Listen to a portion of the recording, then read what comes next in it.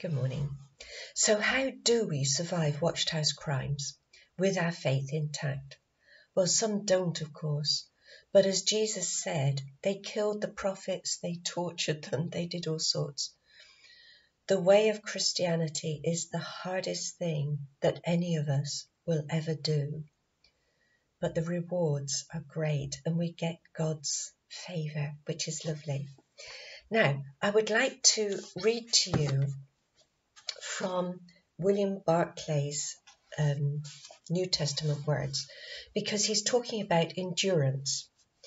And he says that endurance is connected with joy. We might not think so. But then he said, it's the spirit which can bear things, not simply with resignation, but with blazing hope. Now that seems a really tall order, but can we do that? Well, in Romans 5, it says here, verse 3, this doesn't mean, of course, that we have only a hope of future joys. That's because he was just talking about our faith in Jesus Christ means that God views us as righteous. But we can be full of joy here and now, even in our trials and troubles. These very things will give us patient endurance. This in turn will develop a mature character, and a character of this sort produces a steady hope, a hope that will never disappoint us. So how are we to survive these things and to develop the joy that Paul was talking about there? Well, in Colossians 1, verse 11, Paul says this,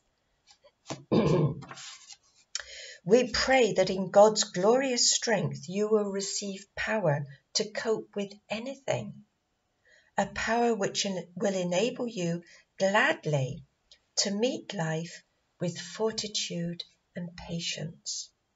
So we're trying to develop a character that God approves of.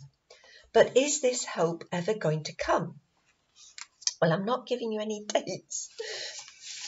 But in 2 Peter 3, and it's verse 9, and I'm going to read it to you from William Barclay's translation. Because in verse 9, he uses an interesting word. He said it's not dilatoriness, although some people think it is, which keeps the Lord from fulfilling his promise. Now, if English is not your first language, dilatory is a word that means you're slow to do a job because you don't really want to do it, so you drag your heels. But God is not dilatory.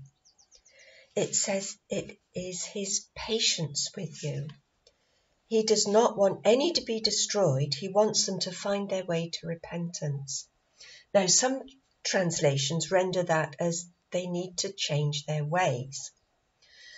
Now, Watchtower has changed its ways in some circumstances, but only because they've been forced to do it by the governments. And it's not true repentance because they've put the angle on it, that they came up with the idea that the government should be dealing with crimes, not them. So God is patient with them. He wants them to change their ways and to have true repentance. And some elders will do that. So giving them time to do that is God's love for them.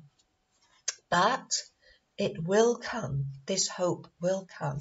In verse 13, but because God has promised that it shall be so, we await the new heavens and the new earth in which justice will have its home.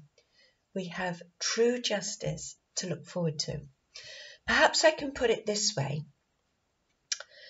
We have won the lottery. We have won the biggest prize that anybody could ever offer us. We have won eternal life in peace, with good health, with a decent home and enough good food to eat. That is worth waiting for. But in order to get this lottery, We have got to go through a flood of evilness, and there's plenty of it in the world. We're going to help each other get across this flood because we have this joyful hope at the end of it that we are going to get this lottery. And then we're going to have to face storms of Watchtower's making, but once again, with God's strength, we will get through it. It might not seem as if we're going to. We'll get depressed, we'll get ill, but we will get through it. And we're going to patiently endure with joy each day that God is going to help us. We see how he helps us, and we're going to develop the sort of character that God loves, that he declares us righteous because we have faith in this hope and in him and Jesus Christ. So, thank you.